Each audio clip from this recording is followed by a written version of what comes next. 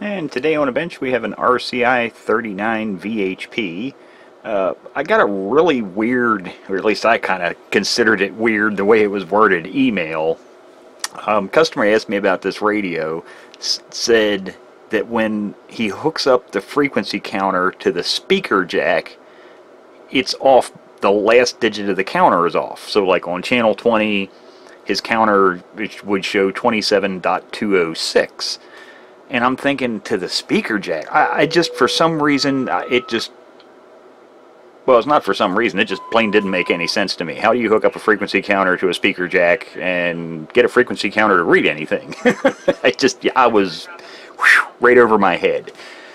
I said, if you send the radio and the counter in, we'll get her straightened out. So he did. Now, the radio is currently hooked up through a dummy load, but it goes to the sample port, and then we can view it on the spectrum analyzer. So I have the center frequency of the spectrum analyzer set to 27.205. I have the span, so from one side of the screen to the other, is set to 1000 hertz. So the center of the screen is 27.205, and then 500 hertz in either direction. And key the microphone, and I have a continuous peak marker turned on. You can see it's 27.204978, and that has changed about 80, maybe 90 hertz. As the radio warms up, the frequency drifts. It's a Ranger, what can you say? They tend to be rather drifty. Now that doesn't really matter.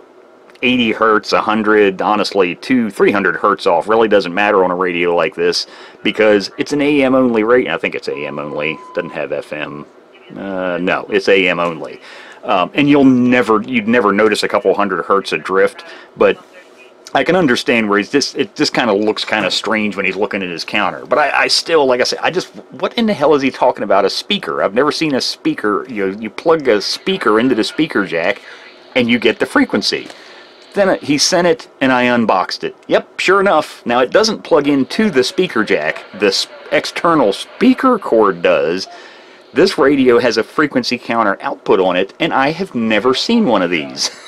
This is a Texas Ranger, I think it was. Yes, Texas Ranger. It's an SR166FB. So it's a speaker and a frequency counter all in one. That's a novel idea. I think that was, whoever thought that up, brilliant. That's a great idea. You got a speaker, and you can see how small the counter modules have gotten compared to the old counter modules in the Ranger radios. It used to be huge, big, clunky boxes. Yeah, they are tiny little counter modules now. But this was reading 27.206, and I now have it reading 27.205. The problem with counters like this is they're frequently, when they leave the factory, they're not dead on. The other problem is your radio, especially an AM radio like this, and let's see if it's changed even more. Yeah, it's changed even more. 27.204, yeah, 70, and I saw 68 flip up there on the screen for a second, so it's still drifting down some.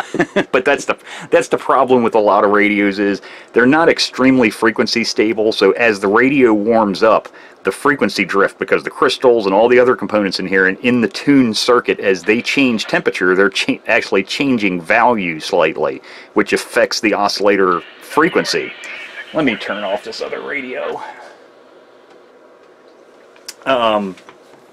And then on top of that, you've got a counter now looking at that, and if it's slightly off in the opposite direction, there's a crossover point. Well, you have to remember, this thing's only reading the finest resolution this counter reads is 1000 hertz. There's 3 missing digits here. That's 27 megahertz, or 27 million. So there's 3 missing digits here. So if you have a counter, and it doesn't need to be a speaker like this, pretty much anything from Ranger that has a frequency counter, it can be, and remember, Ranger has made a lot of radios for other companies, so if you got like a Galaxy or something, and it has a frequency counter, if you're sure that you're transmitting on frequency, but you have a counter that's off by maybe a digit, they are adjustable. There is an alignment you can do to these. Now this actually has a little trimmer pot on the front that's accessible through this hole there, and that's the intensity of the display. But if you look on any of these counter modules, and I don't care if it's the big old ones in the metal boxes or if it's a little teeny tiny one like this, if you look on the back side, you're going to find, now the older ones, this part is going to be bigger. It's going to look pretty much the same, but it's just going to be a lot bigger physically. That right there, that's what you're looking for. It kind of looks like a trimmer resistor, but it's a trimmer capacitor, okay? So it's a variable, and as a matter of fact, you can see it marked there, VC1, for variable capacitor. If you adjust that, that changes the oscillation frequency of this reference crystal right here, which ends up changing the digits on the display. Now what you want to do is, because here's the problem, you turn your radio on, the counter may read, let's say this was a radio, when you first turn the radio on, the counter reads correctly, but 10, 15 minutes, a half hour later, after the radio's had time to warm up, and this frequency counter module, because it's going to drift a little bit in frequency too, but as both of them warm up, that last digit changes. It might drop down to 4 or go up to 6.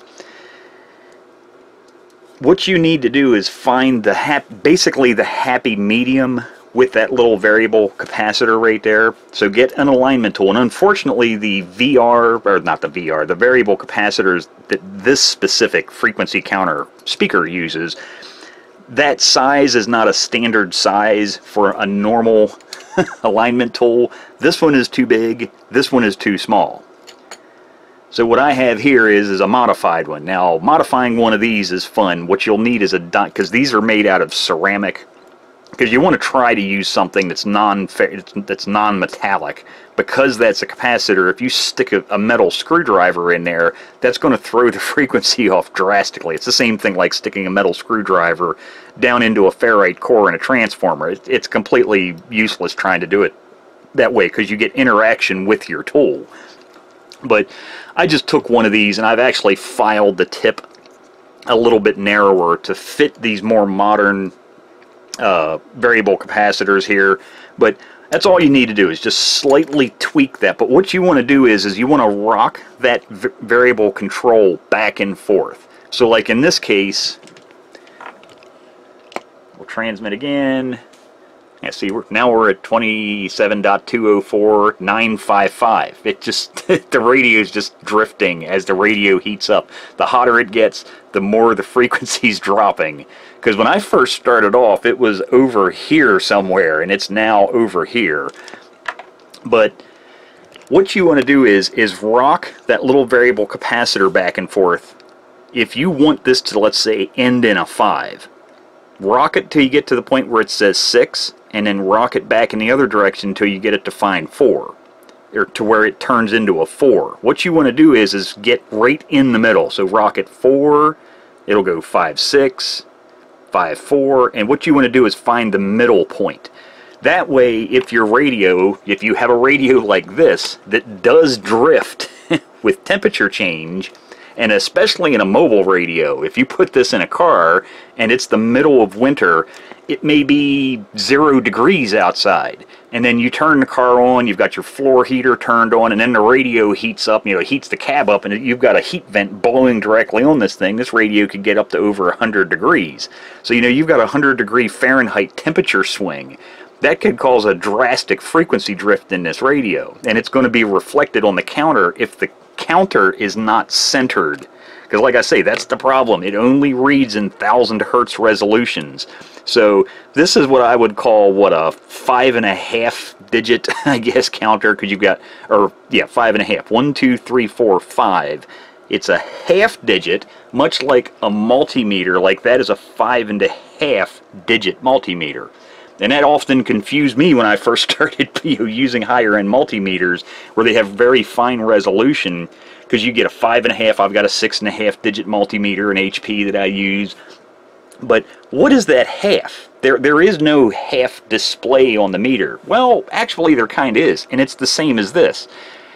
That half digit is the missing digit. It's kind of the average. So once this missing digit, if it were to go from, like, let's say 5 to 6, that's when this digit would then flip to 6, because you've now crossed the 50% point, you know, halfway point, and it'll be more closer to 27.206 than it is to 27.205, and vice versa in the other direction. To get down to 4, you know, if the actual frequency coming into this thing, well, actually the frequency coming into this counter is not that, it's tapping off an IF frequency, but let's just say it's 27.205 coming in, the counter should read 27.205. If the frequency coming into this were, let's say, 27.205.555, okay, this will display 27.206, because 555 hertz is closer to turning this a 6 than it is keeping it a 5. So it's kind of like I said, once you pass that 50% point, but that's what you want to find. When you're turning your alignment tool, that's why you want to try and rock it back and forth. Get it to go to a 4, get it to turn into a 6, and find that happy medium in between those two and get it centered.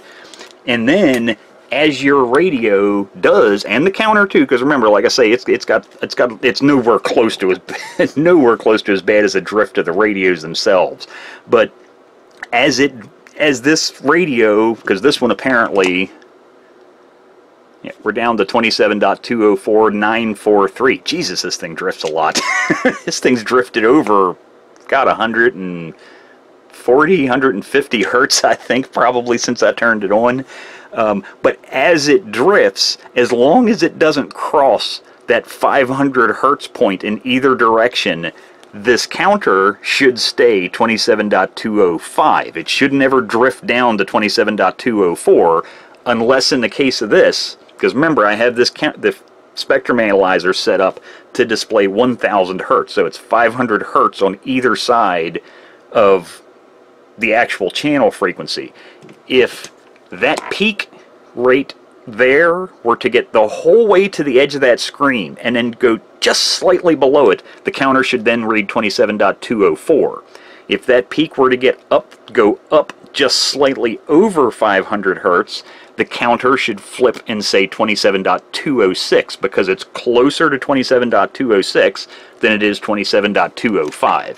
But yeah, that's just a little tip on these counters. If you have one and the last digit's not right, and it doesn't matter how many digits it has, it can be a 5, a 6, a 7, or an 8 digit. If the last digit or even the last couple digits are incorrect, all of these counters have a frequency adjustment. It's going to be a variable capacitor somewhere on the board, and the older the counter is, the bigger that part's actually going to be. Like I say, this is a little teeny tiny surface mount one, because this thing is a fairly, I guess it's like a brand new frequency counter. But yeah, just find that happy medium, get your number where it's supposed to be, and like I say, just make sure that when you rock it back and forth, you're halfway between it flipping a 4 and a 6, and you'll be set.